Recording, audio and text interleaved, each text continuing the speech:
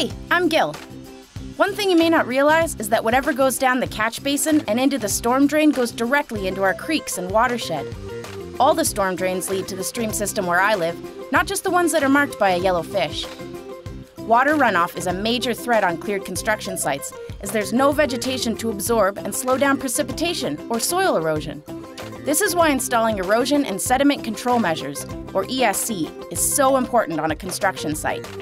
It helps keep eroded soil on the site and prevents it from washing into the street and down the catch basin into my habitat. Sediment-laden water can smother my eggs and clog my gills, so please, make sure to protect my habitat with properly installed erosion and sediment controls on your cleared site. Remember, only rain down the storm drain.